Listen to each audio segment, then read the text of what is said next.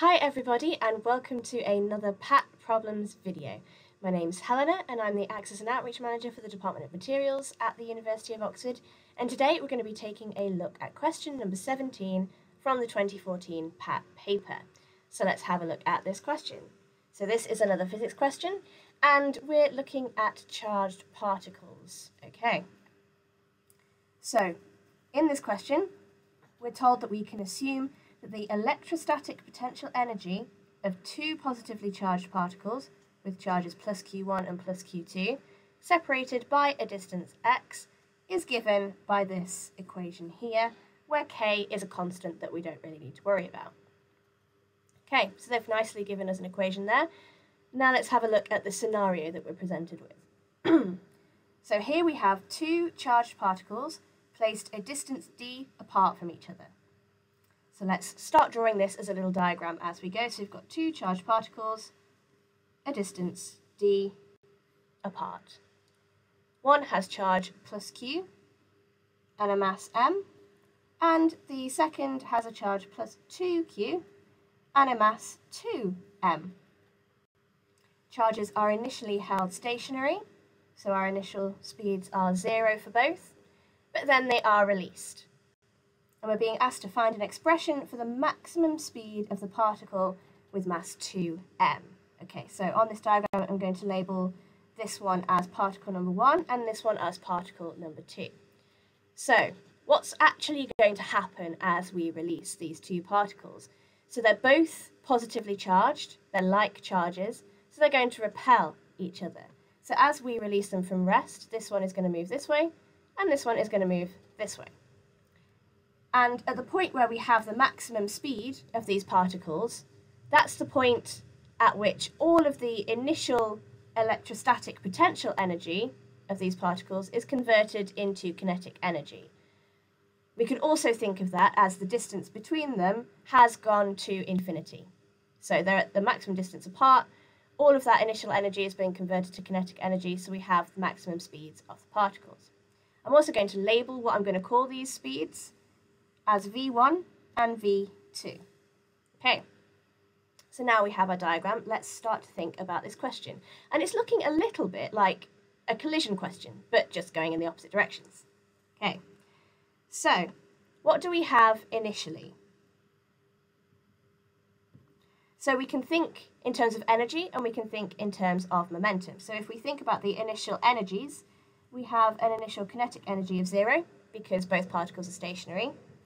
We have an initial electrostatic potential energy, which I'm going to call V, which was given by that equation at the top. So in this case, we have something that looks like K times Q times 2Q divided by D, which gives us something that looks like 2KQ squared over D here. Okay. And we can also think of momentum. So I'm going to call that P, and our momentum at the start is 0. Again, no velocities, everything's at rest. So what happens after we release the particles? So after, we have a kinetic energy, which is non-zero, which looks a little bit like a half times m v1 squared plus a half times 2m times v2 squared, which if we want to factorize some things out into brackets, we can take a half m out of the bracket, and we have a v1 squared plus 2v2 squared. We now have 0 electrostatic potential energy, so that distance has gone to infinity. All of that initial electrostatic potential energy has been converted to kinetic energy.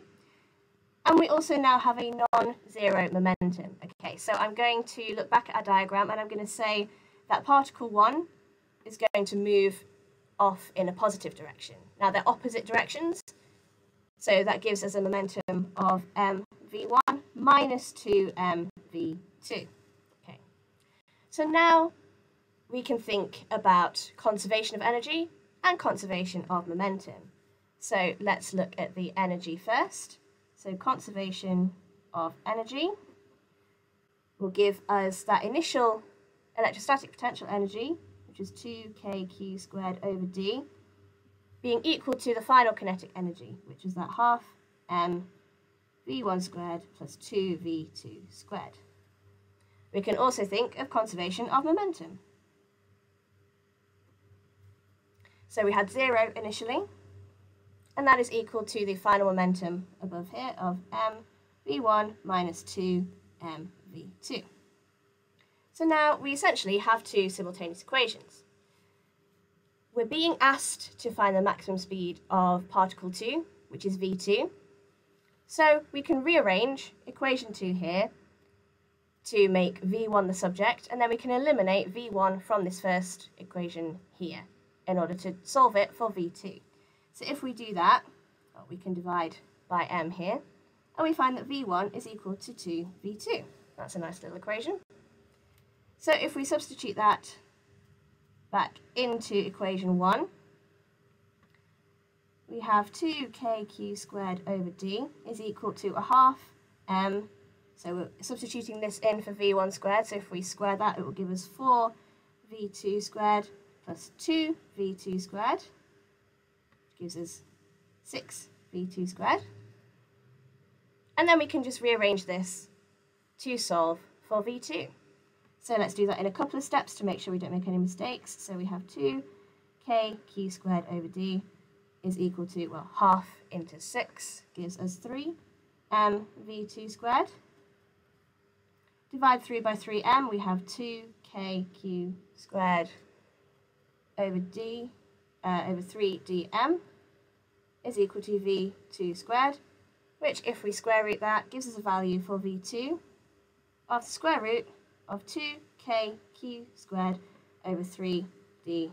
And that is an expression for velocity that we were being asked to find. So that's one way we can go about solving this question. I hope that was useful, and please do tune in next time for another Pat Problems video.